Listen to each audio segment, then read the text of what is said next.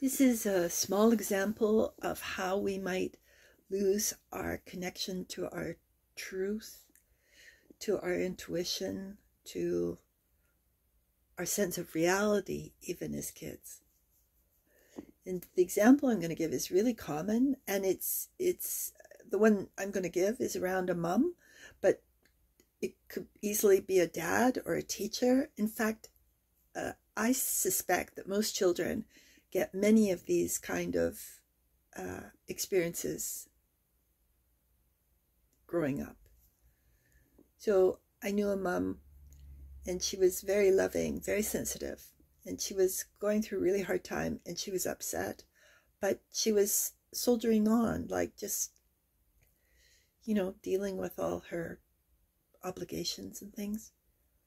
And her child came up to her and put her arm around her leg and said, "Mommy, are you sad?" Now, the child knew the mom was upset and sad. But the mom, just picked up the child and said, "No, Mommy's fine. Don't worry, whatever." So the child got then a disconnect, got a wall put up, really. The mom put up a wall, and the child would have disconnected from their truth a bit. They'd either disconnect from their own truth, or they would have to feel the great grief of what they felt to be true not being validated by their mother, because really that would be quite terrifying for a child. Because a child knows, like children know, they know with their bodies, their hearts, their eyelashes, their hair. They just are unified with knowing truth. Kids, they're simple. They just tell it like it is. So when these things would have happened to, by far the majority of us, and this is like a very gentle example of the kind of things that make us disconnect. Any kind of trauma in the family would too. But this kind of thing is just so explicit. So this is part of why we grow up, and we're no longer sure of our inner data, and we turn away from the truth of our hearts.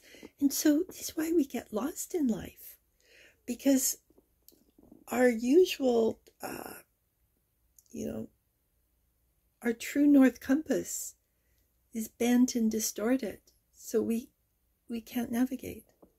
So we think there's something wrong with us, and there isn't. This is just, this is what happens to human beings. I mean, Wordsworth the poet used to talk about, innocence, and then innocence lost, and then innocence regained.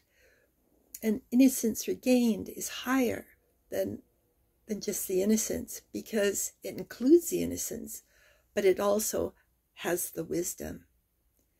So, this is what happens to us all. We have our innocence, and the innocence gets lost.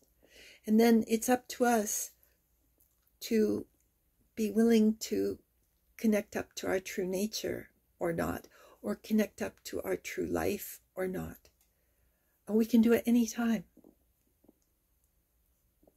It's usually quite an uncomfortable process with a lot of sorrow and fear, which is, maybe why it's not done by everyone.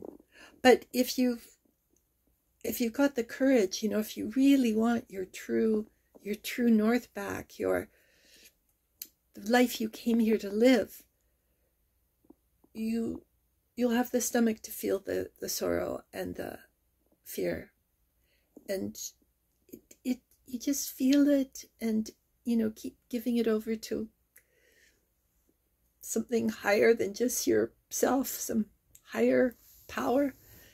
And I'll tell you, life will support you and bring you back, so that your compass is no longer bent, and you've got your connection to truth inside yourself and the connection to your heart, and you can steer to where you're meant to be. Okay, I know just watching the videos helps us, And my energy is always working with you if you wish it. And this kind of journey is the bravest thing a human being can do. But, considering what's happening in the world, it's kind of safer actually to wake up. So, okay. Bless your hearts.